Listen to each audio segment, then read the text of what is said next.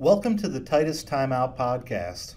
My name is Randy Zimmerman, and today we'll be discussing what's the difference between one-pipe and two-pipe thermostats.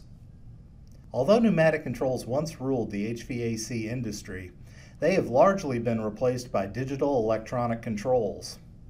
That doesn't mean that pneumatic controls have disappeared from the scene. It just means that people in our industry are far less familiar with these controls than they used to be. In fact, pneumatic controls are becoming somewhat of a lost art. One very basic question that pops up frequently is, what's the difference between one-pipe and two-pipe thermostats? At one time, everyone knew the difference, but now it's a question that people are asking again. So what is the difference? First, we need to understand that pneumatic controls are powered by compressed air. This so-called main air must be clean and dry in order to prevent contamination of any connected control components, and the standard pressure is 20 psi. This is the pressure that allows all the components in the system to operate as designed. Generally speaking, if the main air pressure ever drops below 15 psi, various components may cease to function. Whenever the air pressure is allowed to drop below 20 psi, some components will become increasingly sluggish and slow to respond. So what does all this have to do with thermostats? Thermostats provide a room temperature control signal. This signal is a pressure that goes up and down typically from 0 to 20 psi. In order to produce this change in signal, a thermostat has internal valves that open and close to build pressure or relieve pressure.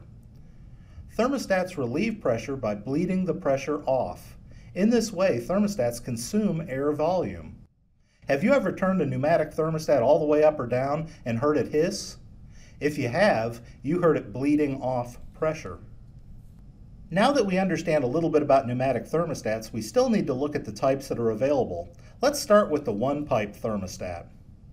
As you might guess, a one-pipe thermostat only has a single air connection.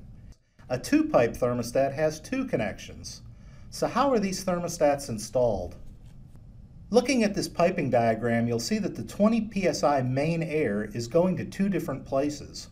One line goes to the main air port of the VAV controller, and the other goes to a restrictor tee. A one-pipe thermostat requires the addition of a restrictor tee between the main air line and the thermostat main air port. The purpose of this restrictor tee is to isolate the thermostat and whatever it's controlling from the main air line. By doing this, the restrictor tee limits the air volume available to the thermostat, and therefore it prevents the thermostat from bleeding off enough pressure to cause the main air pressure to drop.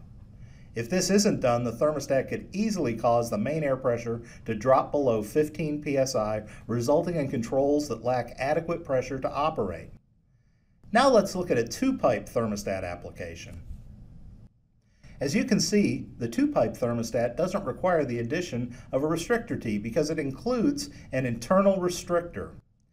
This makes the piping much more straightforward. Simply supply 20 psi main air to the thermostat main air port and then connect the thermostat branch port to whatever device you want to control. For this reason, I always recommend the use of two-pipe thermostats. Although both types can perform the same function, the two-pipe thermostat is simpler to install and eliminates the need to add a restrictor tee. At one time, I'm sure every contractor carried restrictor tees in their truck. These days, that's much less likely. We hope that this information is helpful. Please don't forget to subscribe to our YouTube channel, and thanks for taking a time out with us.